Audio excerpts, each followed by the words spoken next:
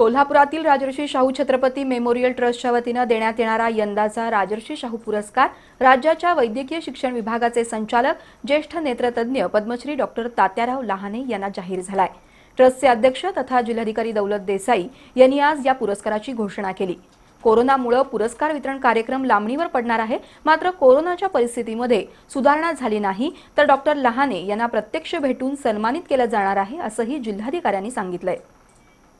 कोल्हापुरातील राजर्षी शाहू छत्रपती मेमोरियल ट्रस्टच्या वतीनं शाहू जयंतीचं औचित्य साधून दरवर्षी विविध क्षेत्रात उत्तुंग कामगिरी करणाऱ्या व्यक्तींना शाहू पुरस्कार दिला जातो। सन 2020च्या राजर्षी शाहू पुरस्काराची घोषणा ट्रस्टचे अध्यक्ष तथा जिल्हाधिकारी दौलत देसाई यांनी आज पत्रकार परिषदेत केली।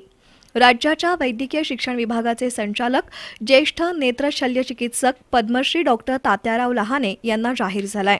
कोरोनाच्या साथीमुळे सध्या तरी पुरस्कार वितरण सोहळा आयोजित करणं शक्य नाही। परिस्थिती निवळल्यानंतर कार्यक्रम घेतला जाईल, मात्र कोरोनाची परिस्थिती अशीच राहिल्यास डॉक्टर लहाने यांना प्रत्यक्ष भेटून त्यांना राजर्षी शाहू पुरस्काराने सन्मानित करण्यात येईल, असंही जिल्हाधिकारी देसाई यांनी सांगितलं। डॉक्टर लहाने यांनी मोतीबिंदूच्या 1,00,000 शस्त्रक्रिया यशस्वी केलेत, तर त्याशिवाय बिनटाक्याच्या शस्त्रक्रिया करण्यामध्येही डॉक्टर लहाने यांचा हातखंडा आहे। त्यांनी सुमारे 1,62,000 नेत्र शस्त्रक्रिया केल्यात।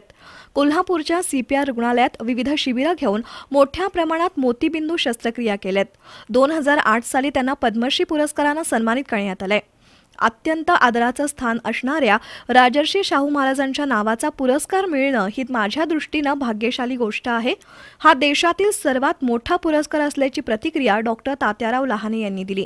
पत्रकार परिषदेला इतिहास संशोधक जयसिंगराव पवार, मुख्य कार्यकारी अधिकारी अमन मित्तल, निवासी जिल्हाधिकारी भाऊसाहेब गलांडे, जिल्हा पुरवठा अधिकारी दत्तात्रय कवितके उपस्थित होते।